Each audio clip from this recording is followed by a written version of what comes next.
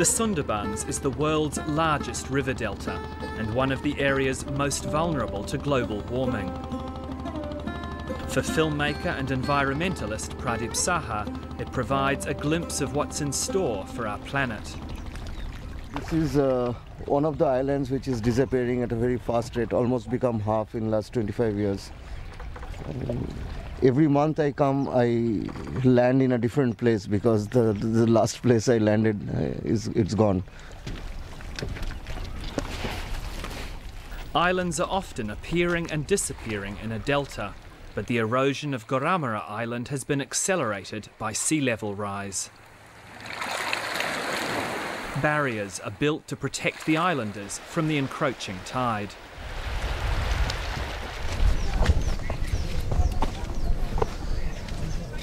This place keeps on changing. Last time I came, there was not this embankment. The front embankment is almost gone, so it's the second line of defense they've already created. I mean, that's the way it goes constantly, one after another. And they just keep building walls to keep out the sea. Yeah, just go move in. This was not there before. This is a new one.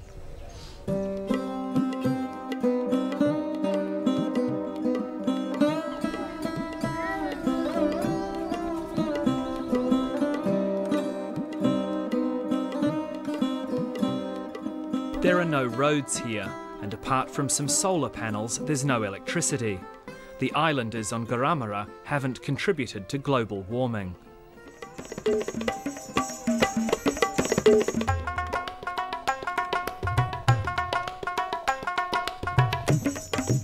The only way to get around is by foot or on a cycle rickshaw. Pradip is going to the western part of the island, where he saw waves washing into homes on his last visit. Oh! What's happened? It's gone, the house is gone. Just one wall. That house was here when you were here last? Yeah. What the tide hadn't taken away was destroyed by a cyclone a few months ago.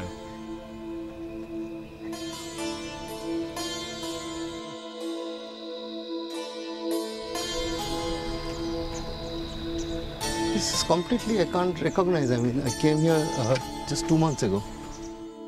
Climate scientists attribute the increasing frequency and intensity of cyclones here to global warming. This woman used to live in the house Pradip wanted to show me.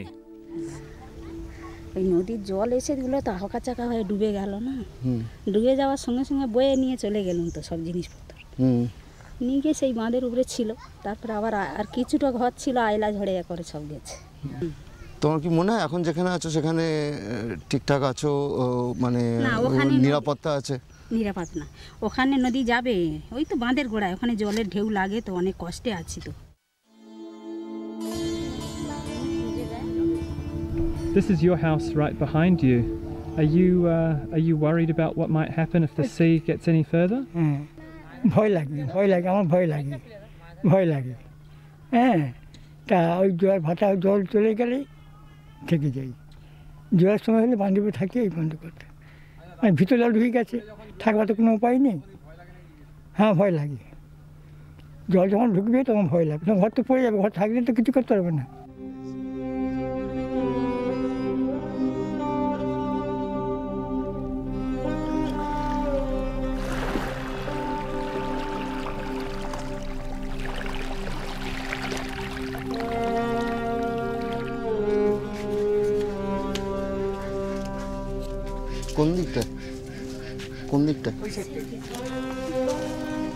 We've just been told that a large chunk of land on the north coast fell into the sea yesterday.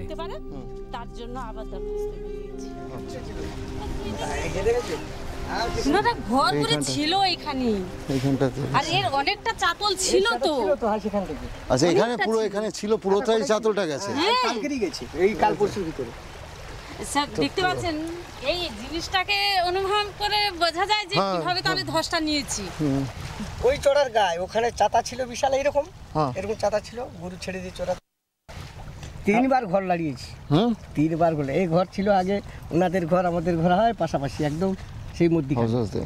ওই যে ওই ডিঙ্গিগুলোর আরও ধারে ছিল। How long do you think it will take the sea to reach your homes? এই বাঁধের পরে তো একটা বাঁধ, এই তো বাড়ি 5-7 বছরের ভিতরে চলে যাবে।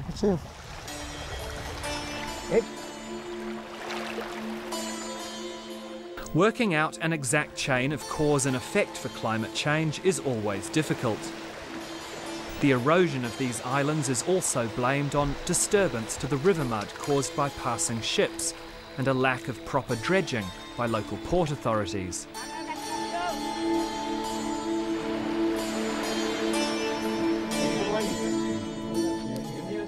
But older residents agree with scientists that the recent erosion isn't natural. নদী থাকলে তার ভাঙন থাকবে, শরীর থাকলে তার সুস্থ অসুস্থ থাকবে। তবে অপেক্ষাকৃত আগে আজ থেকে 50 বছর আগে যে ভাঙন ছিল, বর্তমান সেটা ব্যাপক আকার ধারণ করেছে।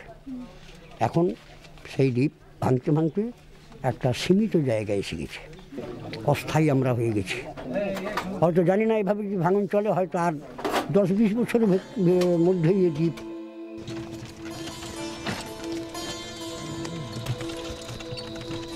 Environmentalist Pradip says India should brace itself for social unrest. Now, if you have to move these people at some point, there is no place, there is not an inch left. All I know that it's going to be pretty violent because nobody is going to give up anything, and you know, a family will have to do whatever they have to do to feed the family, so people will do whatever they have to do.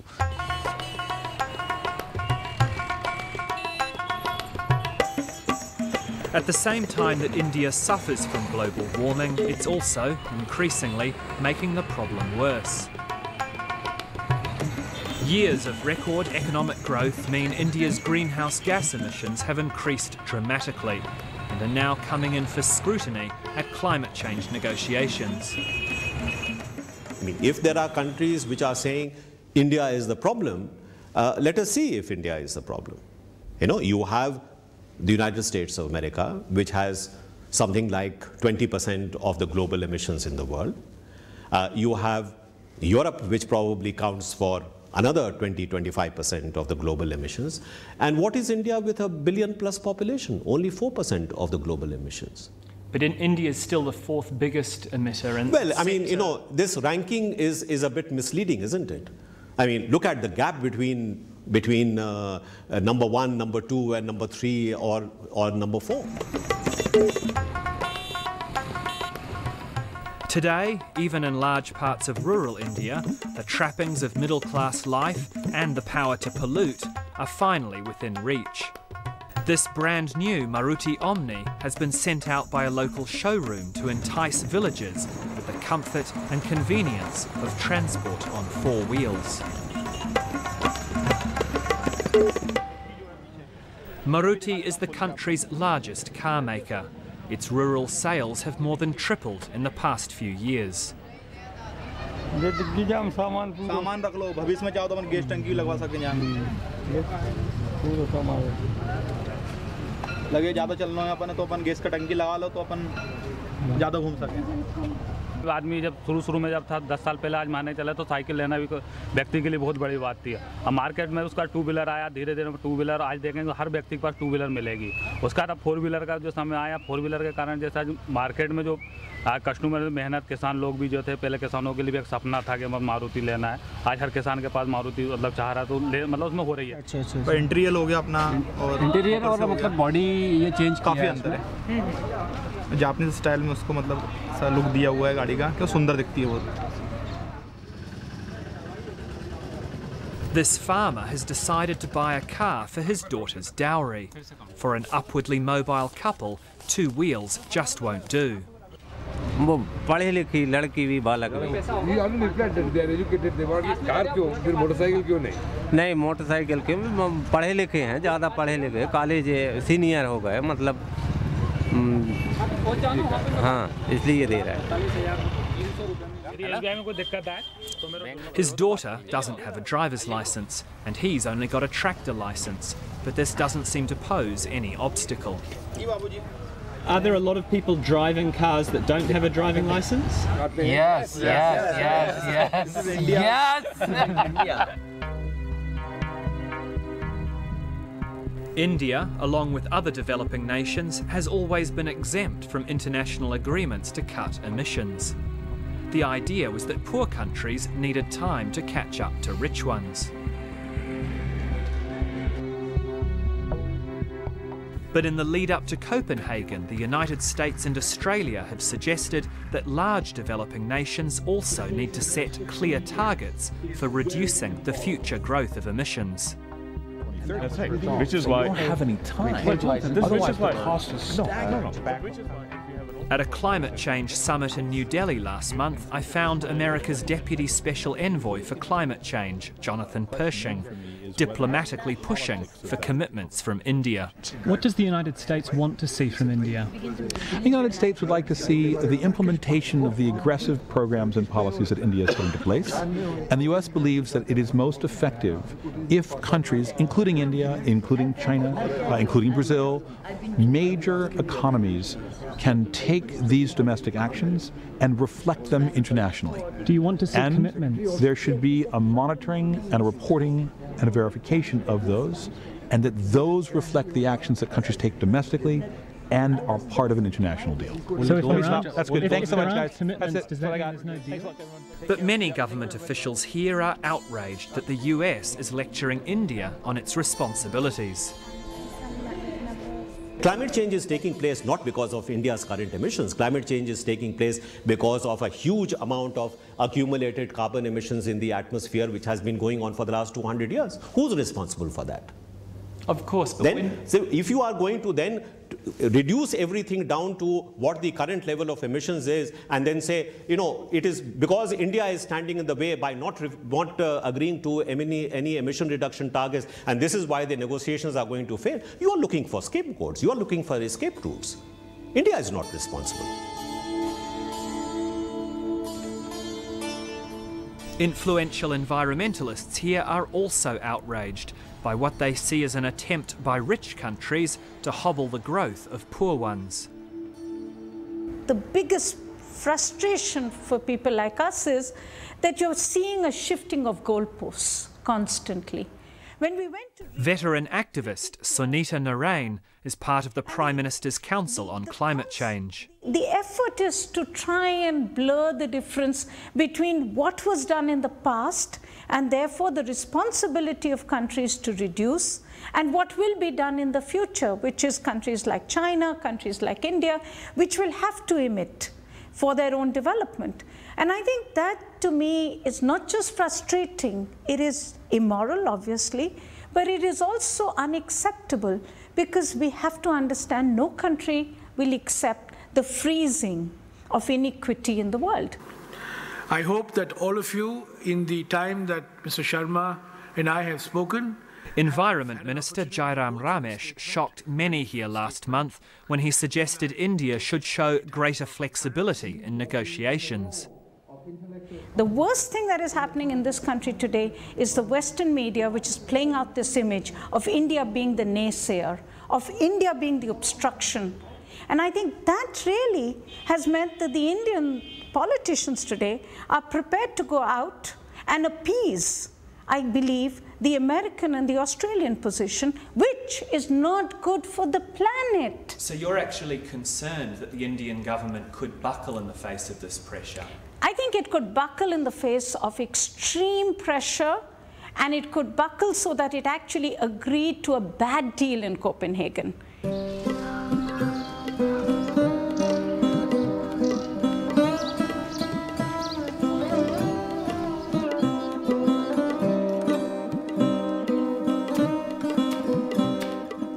India says it's already doing a lot to combat global warming, and many renewable energy schemes are planned, ranging from planting forests to building the world's biggest solar farm. But tens of millions of village women cook every day over smoky fires that pollute the atmosphere and shorten their lives. Here in Uttar Pradesh, a project is being trialled that aims to save the environment and lives by improving the way people cook.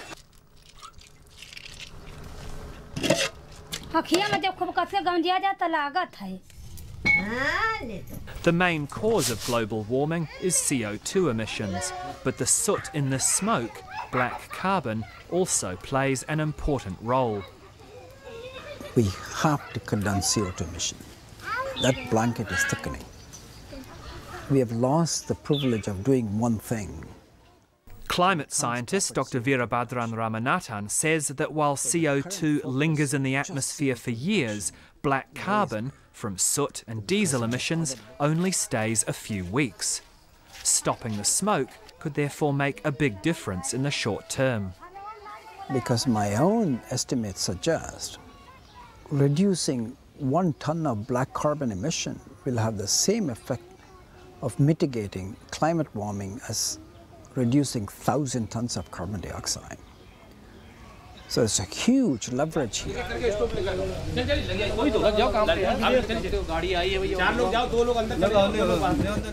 The village of Kairatpur is becoming a laboratory where scientists can study what happens when black carbon emissions are reduced.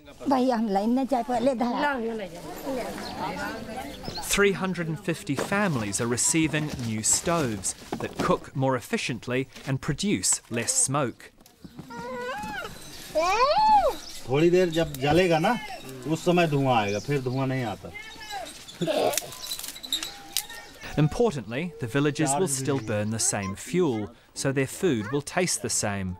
अब धुआं चला गया. थोड़ी और लकड़ी पतली पतली तोड़ ले यार कहीं से. But the solar-powered fan will help it burn better and capture the carbon. और शुरू में जलाते हुए ही धुआं आता है. जिस समय जलाएंगे तो इसको घर के बाहर जला लीजिए और इसके बाद फिर आप अंदर को ले जाइए. अंदर ले जाएंगे ये देखिए अब स्मोक खत्म हो गया. ठीक है आपको कैसा लग रहा है इस चूल्हे के बारे में और इधर आइए थोड़ा. ठीक है भैया मतलब जब जरे वरे कहीं नहीं जलेगा बिल्कुल भी नहीं जलेगा.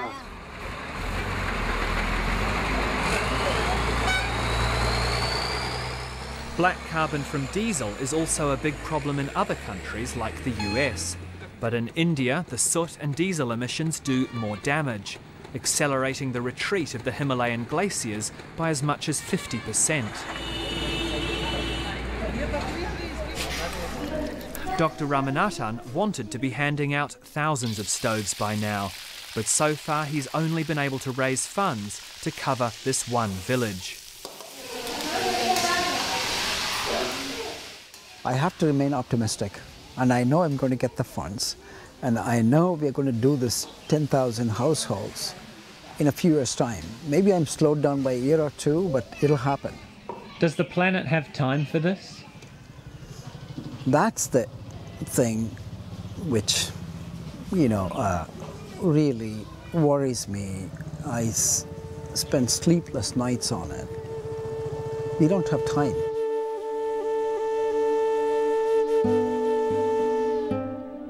India knows only too well the cost of not acting now. It stands to lose a lot more than most rich countries. But there are powerful voices here arguing that this is not the time for compromise. We will not have a deal in Copenhagen just to appease the polluting nations of the world, which is Australia and the US, which are pushing the world towards an agreement which is going to be bad for climate, which is going to be bad for the world. So is no deal better than that? Absolutely, because for too long the world has been blackmailed by countries like Australia and the United States saying, we will walk out if you don't give us what we want, and we want to keep polluting. I think it's time that the world stood up to the bullies of the world. It's time that the world told Australia and the US that you are responsible for the no deal. Do not put the blame on countries like India.